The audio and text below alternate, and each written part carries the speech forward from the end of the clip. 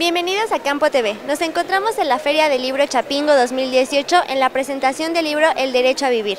Muchas gracias por la entrevista. ¿Cree que podría presentarse ante el público? Sí, buenas tardes, mi nombre es Sonia Morett y yo participé en la presentación de este libro, El Derecho de Vivir a 10 años del ataque a la paz en el centro del mundo. Es un libro que recoge diferentes documentos de diferentes autores, es una creación colectiva a propósito de cumplirse 10 años de la masacre de Sucumbíos, un hecho terrible porque puso al borde de una guerra a varios países de Sudamérica en una acción totalmente ilegítima que fue la invasión militar de Colombia hacia Ecuador. Les cuento el contexto. Hace 10 años, se estaba trabajando en un proceso de paz, que pusiera fin a la guerra que vive Colombia desde hace más de 60 años, ¿no?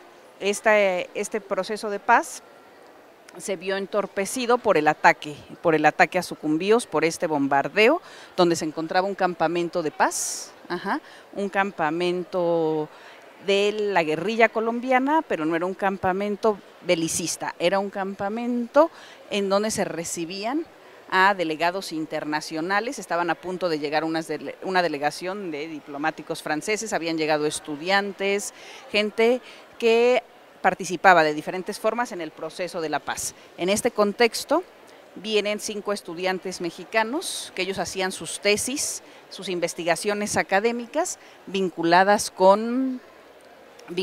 de una u otra manera con Colombia, ¿no? Y ese proceso de guerra en Colombia.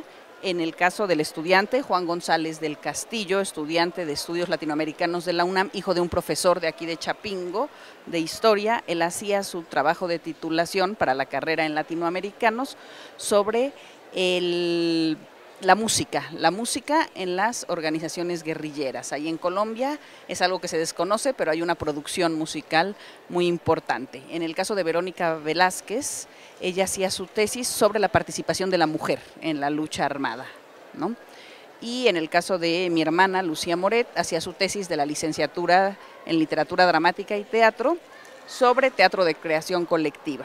Específicamente en Colombia, ella fue la única sobreviviente de ese bombardeo de los 5 estudiantes mexicanos. A los otros 4 lamentablemente se les arrebató la vida, junto a 25 personas, ¿no? Fueron 25 personas víctimas del bombardeo y por eso nosotros le llamamos así, el derecho de vivir, que fue el derecho que se les arrebató, y el derecho que a mi hermana se le sigue obstaculizando, porque ella no puede hacer vida aquí en su país, porque tiene un proceso penal abierto aquí, otro en Colombia, otro en Ecuador, y decía, cuando lo que ella estaba haciendo era una investigación, ¿no? Una investigación académica que, como fue la única sobreviviente, logró concluir y está expresada en su trabajo de tesis que se llama Colombia, una revolución para el teatro y un teatro para la revolución. Ella es especialista en estos asuntos de teatro. Y nosotros hacemos esto a manera de denuncia. Es un libro en el que participaron, como digo, diferentes autores, que recoge el testimonio de mi hermana sobre los terribles hechos que ella vivió esa noche del 29 de febrero al 1 de marzo de 2008. Después eso le implicó, unas heridas físicas, una recuperación recuperación en el Hospital Militar de Quito durante 40 días, hasta después que viajó, que pudo salir del hospital, viajó a Nicaragua, donde estuvo una temporada, de ahí vino a México, donde sufrió persecución política y no ha podido vivir en tranquilidad y en su país desde hace 10 años. Queremos que este proceso judicial abierto en su contra, que es tremendamente arbitrario, simplemente por el hecho de estar en un campamento guerrillero, en un campamento guerrillero de paz, donde se recibían visitas internacionales, después de 10 años, cuando incluso ya se firmó la paz en Colombia, entre esta organización insurgente, las Fuerzas Armadas Revolucionarias de Colombia y el Estado colombiano, un proceso de paz lleno de tropiezos que también deseamos que se logre por el bien de Colombia, de todos los colombianos, concretar esa paz definitiva, pero también queremos que a los mexicanos involucrados, ¿no?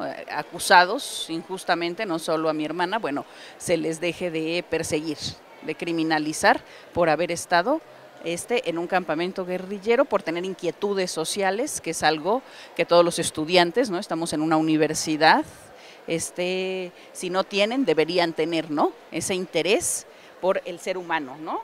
Por ver cómo viven otras personas, que es lo que los llevó al campamento de las FARC. Es un libro que nos va a dar mucha información sobre estos hechos que poco se conocen, ¿no?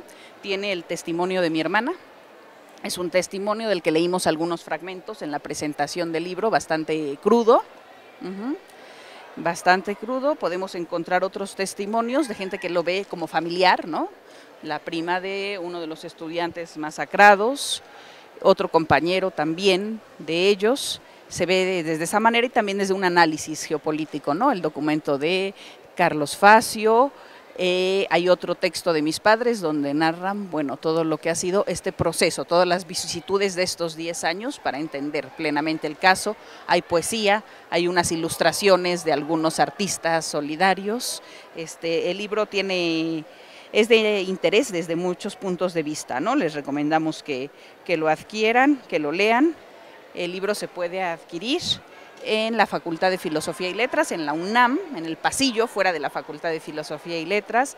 Se puede adquirir en el Museo Casa de la Memoria Indómita, en el centro de la Ciudad de México.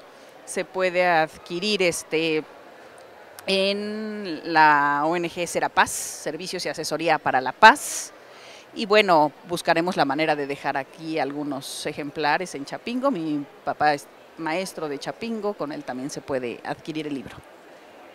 Por último, ¿cree que pueda darle un mensaje al público para que asista a la Feria del Libro y también a la Feria Nacional? Y también para que conozcan su obra, ya que es de importancia recordar estos hechos y los testimonios. Sí, bueno, la Feria de la Cultura Rural es la más importante en este ámbito en el país, pues es la sede de la Universidad de Chapingo, que es fundamental, ¿no?, para el campo en México.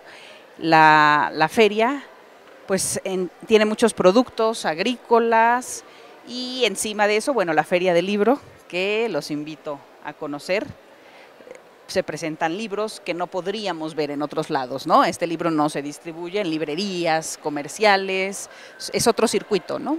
Otro circuito, forma parte de la universidad, es una feria con ese perfil universitario, no es una feria para venir, no sé, a hacer cosas ilícitas, ¿no? Es una feria sana que se les invita a conocer. Totalmente familiar. Totalmente familiar, así es, esa es la palabra. Pues le agradecemos mucho la entrevista para Campo TV. Ya saben, estamos en los 2 últimos días de la Feria del Libro y de la Feria Nacional de la Cultura Rural para que nos visiten. Continuamos y nos vemos hasta la próxima. Gracias.